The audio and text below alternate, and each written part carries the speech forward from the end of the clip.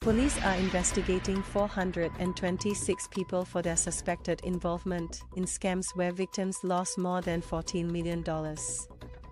A total of 273 men and 153 women, aged between 15 and 83, are assisting in investigations following an operation between July 21 and August 3, the police said in a statement on Friday. The suspected scammers, or money mules, are believed to be involved in more than 1,600 scams.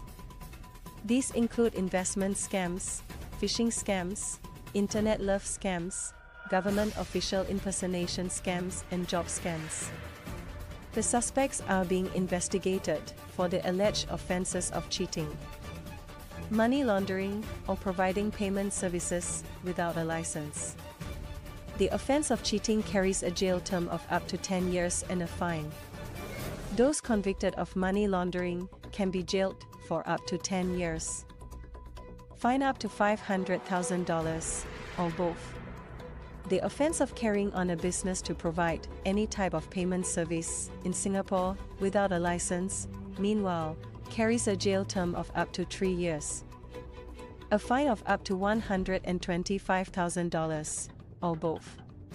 The police urged members of the public to always reject requests by others to use their bank account or mobile lines, as they will be held accountable if these are linked to crimes.